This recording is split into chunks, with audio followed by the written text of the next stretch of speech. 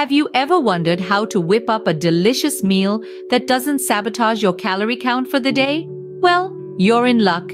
Today, we're diving into the world of low-calorie recipes that are as tantalizingly tasty as they are healthy.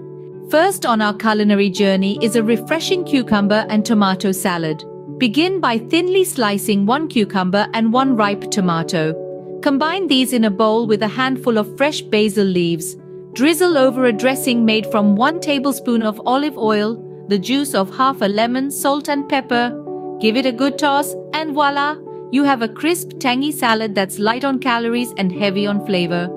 Next up is a hearty vegetable stir-fry.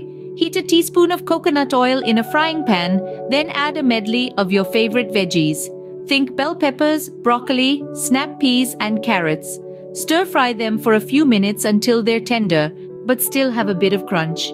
Add a splash of low-sodium soy sauce for a savory finish, and there you have it.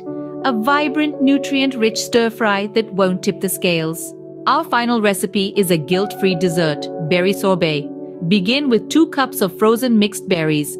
Blend these until they're smooth, then add a tablespoon of honey for a touch of natural sweetness.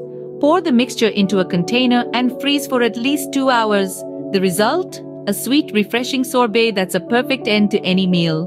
We're halfway through, and I just wanted to take a moment to remind you to subscribe to the channel if you haven't already, and give this video a thumbs up if you're enjoying the content. It helps us a lot, and we really appreciate it.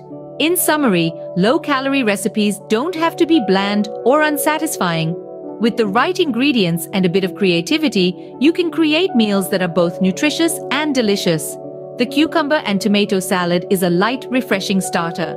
The vegetable stir-fry delivers a hearty dose of vitamins and minerals, and the berry sorbet satisfies that sweet tooth without packing on the calories. Remember, healthy eating doesn't mean depriving yourself. It's about finding balance, choosing whole foods, and enjoying the process of preparing and savoring your meals. So the next time you're in the kitchen, give these recipes a try. You might just find your new favorite dish. Until next time, happy cooking!